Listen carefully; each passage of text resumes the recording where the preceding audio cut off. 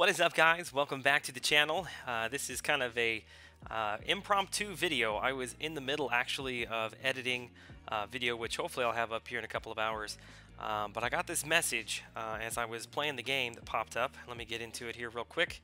Which, if you have been on the game at all in the last hour or so, I'm sure you probably have seen this as well. But it is such a big change that I had to get this video made, had to get my thoughts out there. I am so excited. As a community, we have been pleading to Kabam on the forums for what seems like, I don't know, ever since they changed the basic champ and put that in. But it looks like they have finally listened to the community, and we knew an arena change was coming, but we really were not sure what it was going to be. So as I opened this up, I was kind of eagerly anticipating what it had to say, and at least from a first impression standpoint, I'm really excited to say that I think these changes are really going to benefit the community, and for those that were unable kind of to to get to the basic arena levels for the cutoffs, and also for those that put in so much time and were disappointed and not able to make the top 400. So I'm just going to read through this real quick.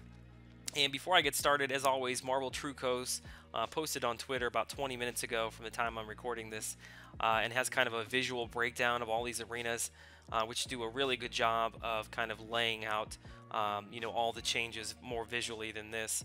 But I'm not necessarily going to take the time to read through all this. I've got it up on the screen there. You're welcome to read through it.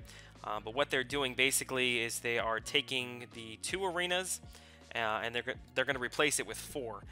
Basically, there's you can read it there. It says the Summoner Trials, which looks like that's going to be the very first arena that you get into with 2 stars. There is a 3-star featured hero arena, which you will be using 2-star heroes and 3-star heroes for that. There is a 4-star basic hero arena, which obviously you'll be using 4 stars.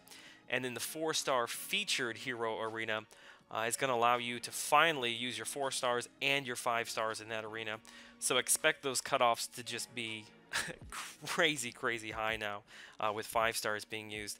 One feature which I think is really cool is they have added titles to the people that are coming in first place in these arenas.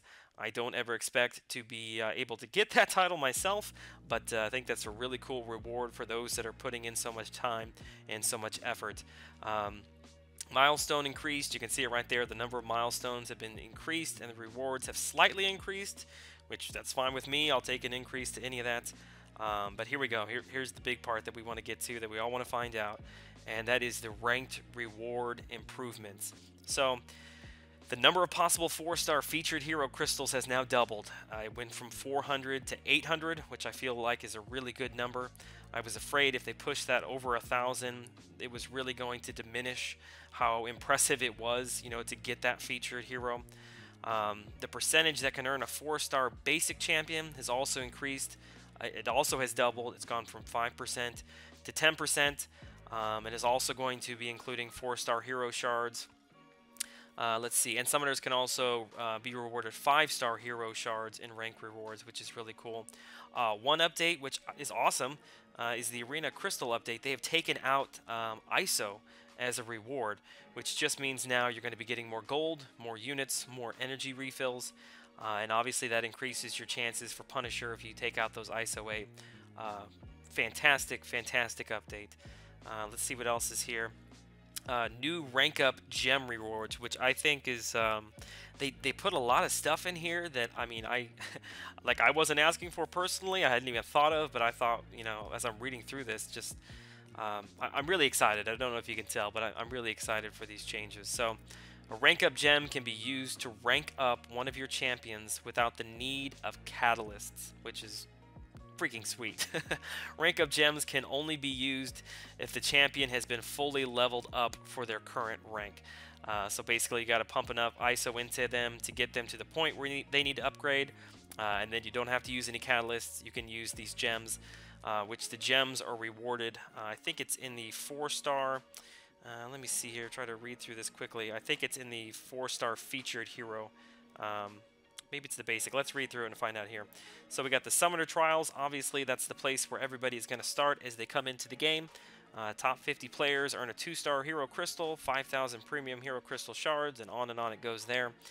Top 10% rank reward eligible players earn a 2-star hero crystal.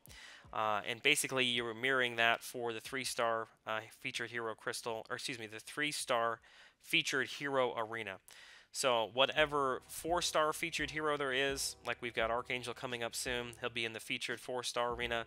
He will also be the featured in the 3-star arena. So again, top 50 players are earning Archangel. And in addition to that, they are also going to be earning the rank up gems that I had mentioned just a second ago. That is the distinction between the top 50 players and then the percentage below that. The top 10% below that is still going to be getting the featured hero, but they're not going to be getting those rank up gems. 4-star basic hero arena, again, you can use your 3-star and your 4-star, same basic setup as the 3-star arena.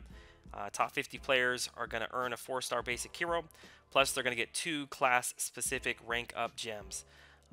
Again, the distinction there, the top 10% below that is getting the basic hero, but they are not getting the class-specific rank-up gems. So that's really cool. You know, a lot of times when you earn a character, like I just got Gambit on yesterday's arena, and I don't really necessarily have the time today to go through the mutant catalyst quests to get everything that I need to be able to rank him up, which means I'm going to have to wait a whole nother week, to be able to rank him up. So that's really cool. If you're able to land in this top 50, you have everything you need basically right there to take them up several ranks and start using them right away in the arenas or alliance wars or whatever you want to throw them into. Lastly, this is the 4-star featured hero arena. Using 4 stars and 5 stars, again, cutoffs are going to be crazy high. First place gets the 4-star featured hero, gets 1,000 5-star hero crystal shards, and the title Warbound. That first place, that score, I mean, we were already pushing 20 million in the Dormammu arena, and that was without 5 stars. So I would imagine that I don't even want to speculate. I'm gonna say like 30 million, but I don't even want to get into that right now. Let me just finish off here the 4-star featured hero arena. Top 800 of rank reward eligible players earn a 4-star featured hero and 800 5-star hero crystals. I think the big thing here to keep in mind is overall the 4-star basic hero arena, the cutoffs I believe are going to start to come down. You've got 850 players that are going to get the featured hero.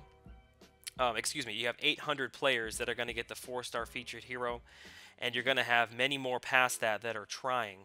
But what that means is those characters have been removed from the top 10% that are going for the basic hero, which is going to, I think, lower those scores dramatically.